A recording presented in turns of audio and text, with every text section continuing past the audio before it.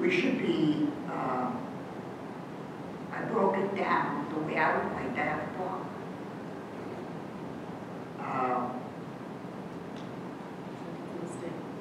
And when I'm talking about Oradell, I don't care about the state or I don't care what River Edge does only when we look at the numbers because they're in the District 9. But I think we should be at 10 to 15%, and we should be at 55% of the meeting and at least 30% of the exceeding. That's just the first year. And I think that number should be higher every year after. Heading towards, we might not be able to get to 0, but we should be able to get as close to 0 as we could. That's whatever assessment we use, whatever name they call it. That's the way I think we should be heading for. As far as the numbers, I mean, I'm looking at the not yet, and what I call it, then to look at graphs.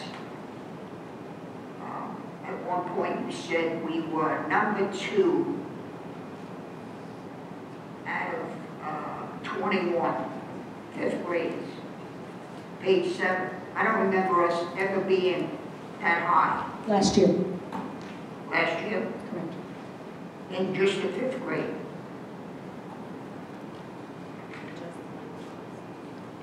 In just the, this was math. Well, math was 4, number 4, and George was number 2. Well, I got page 10 with a number 2.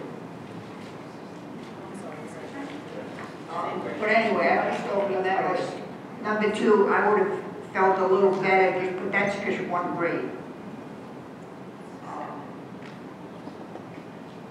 We've had Park for 4 years, and I don't think we've done that well already. But now looking at numbers, percentages versus graphs, it's a whole different, what I call it. Although the graphs probably come out better. No, this is actually the same exact data presentation I've done for the past 2 years, so the data is actually being presented the exact same way. Mrs. Robertson, I was just going to say that one of the reasons that we may have dropped in 6th grade again theory is that a lot of the districts we're comparing ourselves to 6th grade is middle school. And I know we try to emulate and act like a middle school, but the fact is we're not. So I know that may be part of the difference. And I am totally opposed to changing it, but it may be part of the difference, just putting it out there. And unfortunately, you know, like I could share things that are qualitative in nature about what happens when you have a school and students are together for 7 years, and what happens emotionally and behaviorally that also impacts academic performance by 6th grade. It's fascinating to me that the students that leave 5th grade are very different from the students that are in January of 6th grade. In a way, they're ready for something new and different. I mean, there are other reasons why, absolutely, you know, that need to be resolved with River Edge and so on, but you know, ideally that could be part of the difference as well. And that's, I think, what my point is, that there are a gazillion variables. And unfortunately, unlike true science, where I can isolate every variable except the one I want to test, I will never be able to do that.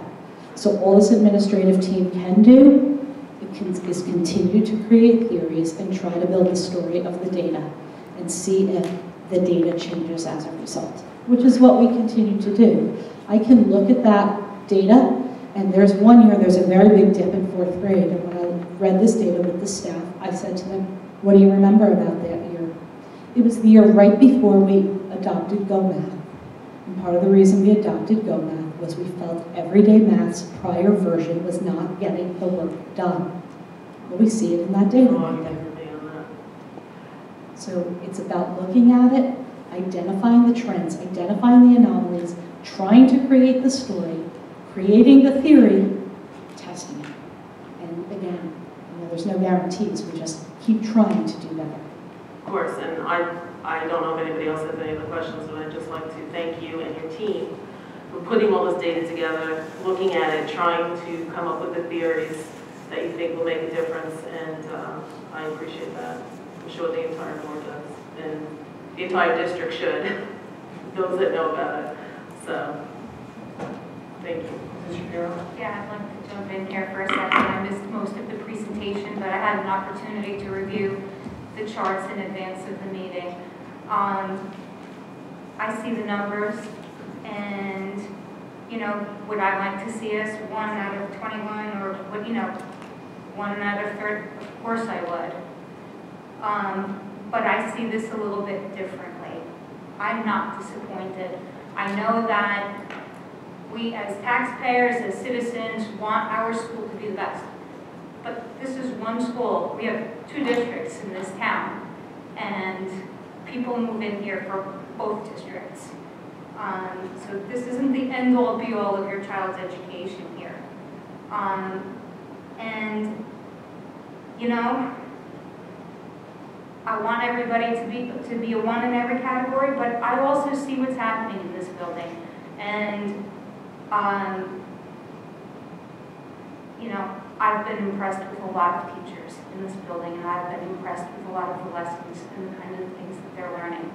And so I'm not disappointed, and I don't want for a second to, you know, I appreciate that we're reviewing, evaluating, how can we do better? We always have to do that. How can we do better for the kids? But I think the teaching staff is doing a great job, and, you know, they're at sharp, and it's a lot of work.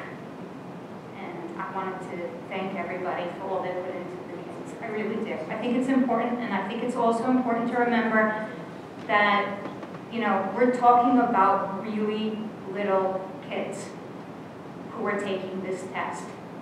And, you know, one of the things I was thinking about as these kids were preparing to go on this 3-day trip is, you know, you're going to have kids who still wet the bed, right? Because up until age 12, it's considered normal. Doctors don't care. So you're talking about kids with all different kinds of things. They're still really little, and for them, this is a few days. And you don't know if they've been crying, vomiting, not sleeping, and many of them have anxiety.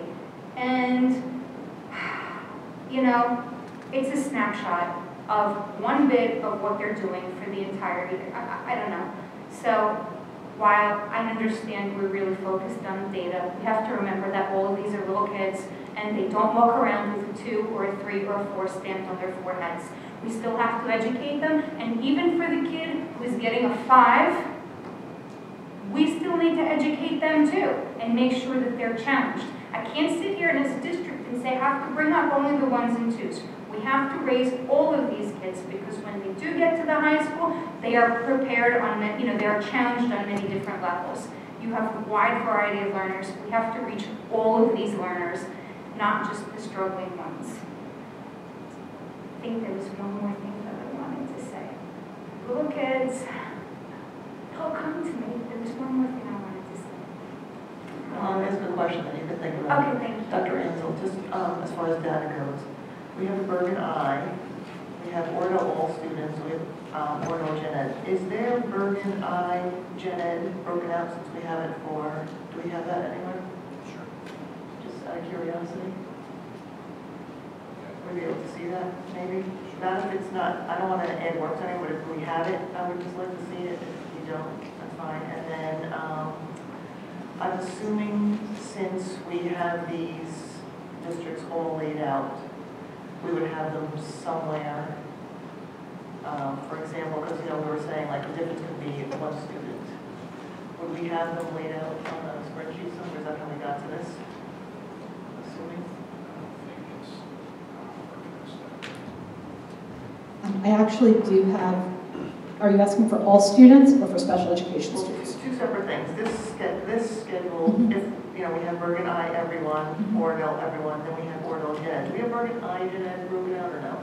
I actually don't, the state doesn't do that. Okay, they broke it out. Okay, that's fine. Actually, where we got our general education statistic was not from a state report, it was from Lynn Kid who did it for Okay, us. so it's not. So we don't actually have that data, but if you're asking about, do we have the data broken out for total students So like. or special education students? Actually, I don't even have special education students, I have total students broken out in a spreadsheet in ranked Well, that order. would be this, that would Correct. be this, so do you Yes. have that? Yes, Would we be able to get a copy of that? it's up to Dr. Would we Ransom. be able to get a copy of that? So that we can actually see like it's, you know, how close people are actually to the top or to the bottom. I mean, it shows you the perspective where you're at. Okay. Do you think of what it was? Yeah, you went back to data, I'm back off data. And you know, we're not setting policy based on anecdotal stories, but I still have to, you know, we're talking about little kids taking tests for the first time. And with math especially, math is not what it was when we grew up. You know, 2 + 2 is 4, and it wasn't explained why. There's a lot of reading in the math. And I'll never forget when my son was in 2nd grade, kids needed the test to be read to them because they couldn't read it. So how are you going to do the math if you can't read the word problem, right? It's different. Having said that, okay, so we're challenging them in ways that we weren't challenged when we were little. But I reached out to some people and I said, what do you think of the test scores, right? Because I was kind of curious. What do I know what I think. I said, these parents said to me, I really don't care about the testing. I already knew from the teacher and what's happening in the class how my child was doing. So that's like, you know, right? You know, if your kid is a 5, you already know. You don't need that test to tell you. Your kid is, and I had another friend who said she wasn't quite sure where her kid ended up, so she was kind of curious where he would end up, because she's not quite sure. But it had nothing to do with, is my teacher, you know, doing the lesson the right way, or is this not the right school for me? You know, parents look at it differently. They look at their individual kid, and I know, that's it, little kids. Thank you. Mrs. Walker? Just a quick, to Ms. Bozio's point, and back a little bit to data. If I look back on my time here on the board, I believe when I came on in 2011, language arts was struggling. That was our problematic area. And when Ms. Bozio's came on, she introduced new curriculum, new, I guess, the Columbia Teachers College, the whole thing. And now we've reached that pinnacle, what, 6 years later, so where language arts is higher than math. So if we look at what we did starting with GoMath, which I still think is an excellent program, and when we wrap our arms around it, and we need to give our teachers that PD. They have so much to digest, they need that help. So I think, and that's also to Ms. Hawley's credit also, she's been doing a great amount in some of my reading. I've seen her go into the classroom, so she's turnkeying and teaching, and not only here, but someplace else. Ms. Hawley, you also, I'm not going to put you on the spot and embarrass you, but other districts she's going to be the math consultant. So I think we have to give ourselves time and let it all digest. And I think one of the greatest things here is how great the kids are. And it's not only the test scores, it's not the test scores, but it's who that person is. And you can walk down the hall at any time here and you'll get, excuse me, or a hello, or a smile, and they're becoming good individuals, and that doesn't happen. We can teach them to the test, but we're teaching them how to be good people. So that comes from our staff and our administration. So thank you for that.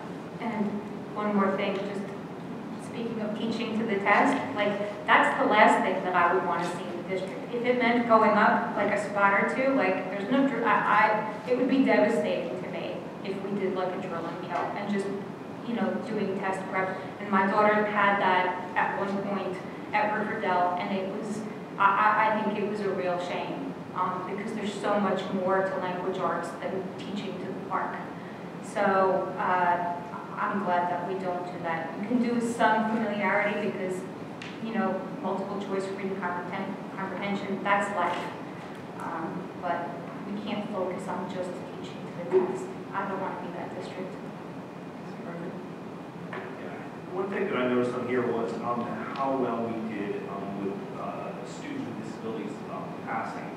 It looks like we were beating the state, we were beating Bergen I in all categories except for one. Is there anything you would take from that, Dr. Ansel, or some story in that we should be considering? Well, I think I would echo what Esposito said about general education students. It's the same process of looking through the data and trying to parse out some possible explanations for it. I don't know there's one answer to that here. Special needs students have such varied needs. And I think that overall, what I've observed is that our teachers in special ed are doing an outstanding job. So I don't think there's real deficiencies that I'd be concerned about. I think it has to do sometimes, and this may or may not be the answer, but sometimes it's just a matter of how well are we implementing accommodations for students. So there's a lot of different possibles that we're certainly talking about and looking at. Any questions? Good. Just going to open up to the public. If anyone has any questions on the test presentation? All right.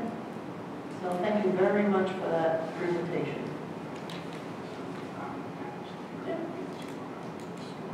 All right, so next we had discussion, sort of the wrap-up on strategic planning, and we invited our rep from school boards, Mr. Matt Lee, to come and assist us with that. So welcome, Mr. Lee.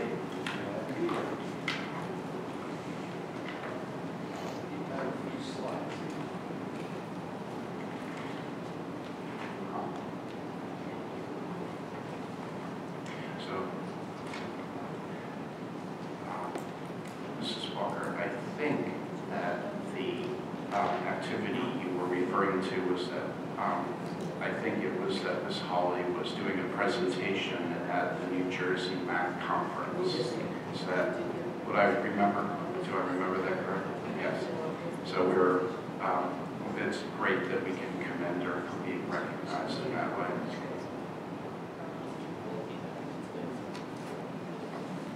Thank you for clarifying.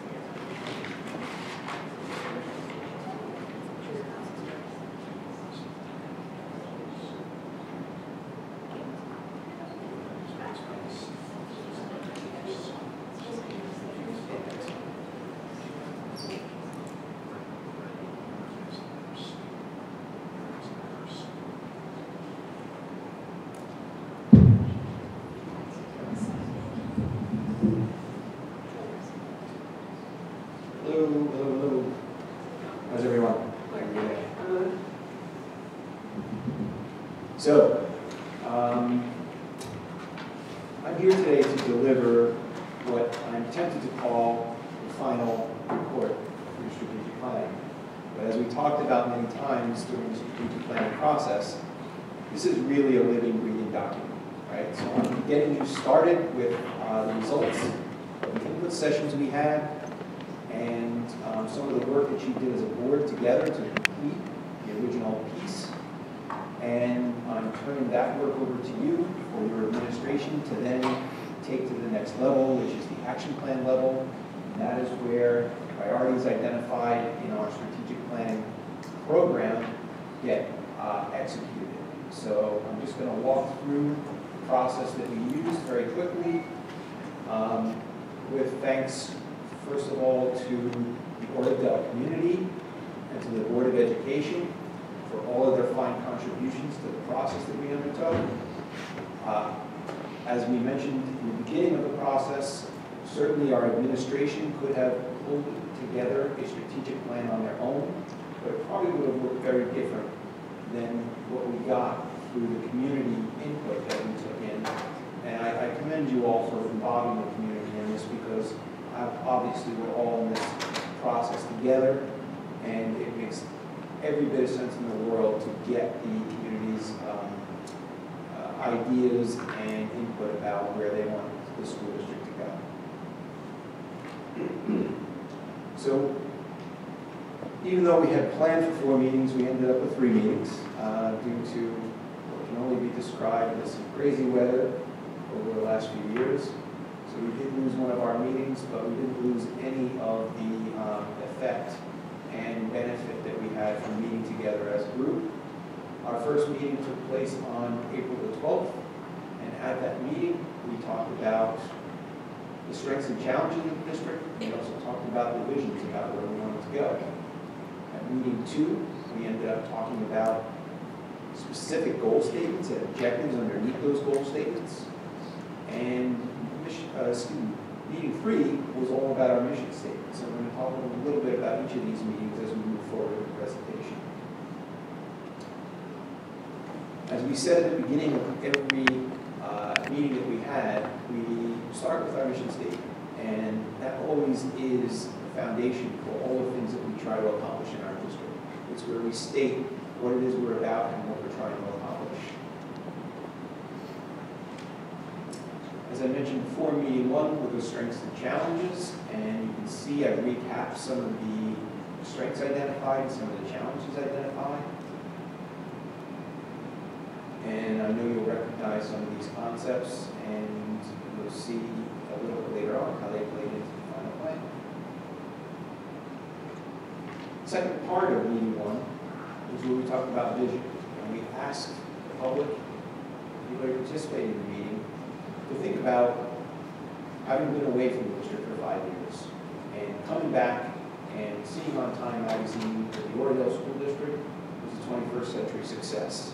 And what are the things that we would envision had happened in those 5 years in order to create the 21st century success that the district had become. And here are some of the visions that we talked about and were identified by our groups. So you can see at the beginning, balancing technology to create critical thinkers, cultivating good citizens, social awareness and responsibility, high achievement, developing grit, flexible evolving curriculum, addressing the 4 C's, critical thinking, communication, collaboration, and creation. So those are some of the visions that we talked about. And then we identified common threads. And the common threads that we pulled together are really the precursor to us identifying the goal areas that we wanted to work on. So you can see some of these themes that we found: collaboration, problem solving, academic achievement, digital literacy and responsibility, critical thinking, facilities and funding. So from that, we developed our 4 goal areas. And they turned out to be academic achievement for all students, 21st century skills-based development. And by the way, you'll all get booklets with this recap, so keep that in mind as you're taking your notes. Number 3 was developing the whole child. So we took in the themes of citizenship, social and emotional learning, and wellness. And then finally, facilities and finance. So among all those areas we identified, what we tried to do was to come down to a condensed goal statement that identified what it is in that area that we wanted to achieve. So you'll see for each of these, we have identified those goal areas and also the objectives that the groups created in order to help create areas of focus for each of those goal areas. So you can see in academic achievement, our goal was to consistently utilize the best pedagogical practices to ensure that all students reach their individual academic potential. And then, of course, the objectives that go along with that. 21st century skills-based development. The goal was to equip and empower individual learners with the mindsets, habits, and skills necessary for success in the 21st century. And as you read each of these, you can notice a lot of the common threads are being weaved into each of these areas. Developing the whole child, citizenship, social and emotional learning, wellness, to create a community-wide focus on developing social and emotional learning skills, increasing character education, and increasing responsible uses of technology. And the 4th goal around facilities and finance, maintain fiscal responsibility by allocating resources and managing facilities to meet the needs of all stakeholders. So now that we've identified our goal areas and worked out the objectives that we want to see under each of those goal areas, the next step, as we mentioned before, is developing action plans. And the action plans are where we get down to real specific things related to each of these goal areas. So, what are the staff resources that we need? What kind of professional development might be warranted? What are our timelines? What are the things that we're going to use to measure our success against each of these areas? That is the work of the administration as they move forward to put this plan into action. So, meeting 3. This was about our district mission statement. And one of the objectives here was, of course, to review the statement that was currently in place, which we did. We broke them into groups, and we talked about what are the things that typically make up a mission statement.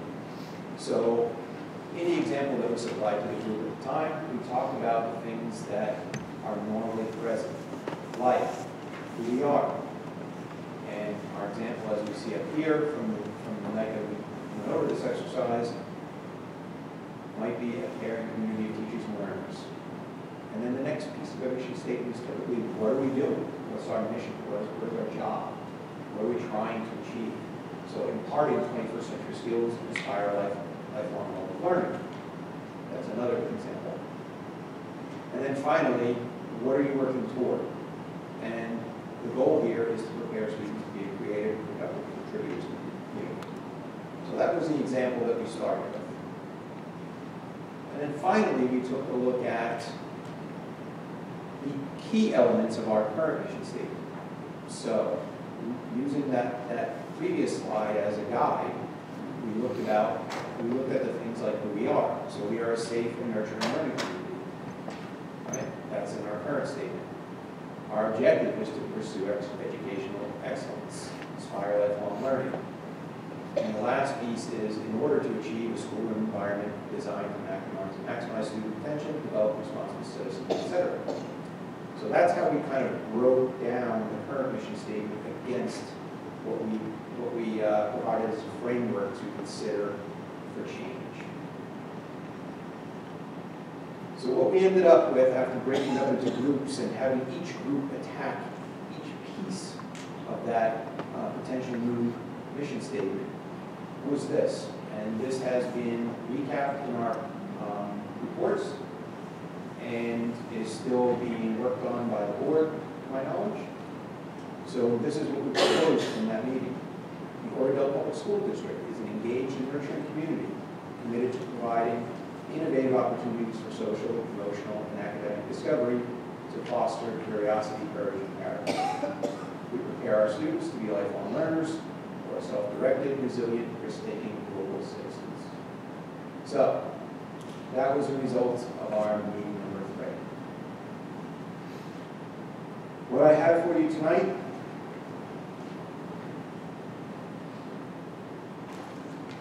first, binders for the administrators. Superintendent, business administrator. These are binders for a reason.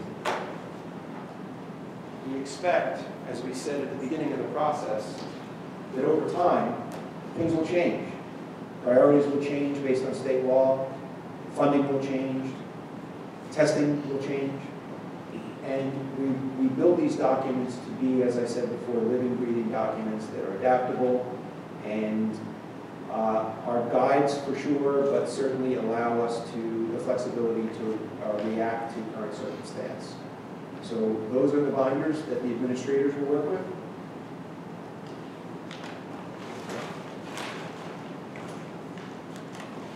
And these are booklets for the board.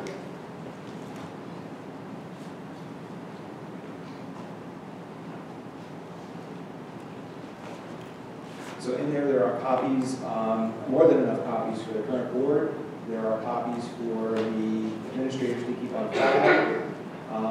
Certainly administrators can get a copy as well, and perhaps any of the board members you may have would like a copy of that as they come on board, given that this is a 5-year plan. So this is the conclusion of our involvement in this process. I am certainly available as an individual and as your school board rep to answer questions about this report going forward, or if you have questions about action planning or how this may relate to your future annual planning, happy to answer those questions as well. I think that from me personally and from my colleagues who worked on this process, I thought it was very well done. I thought we had enthusiastic support from the administration and from the board. And again, I think you all are deserving of congratulations for bringing the community in and working together to create a roadmap for Oradell Public School growth. So, thank you.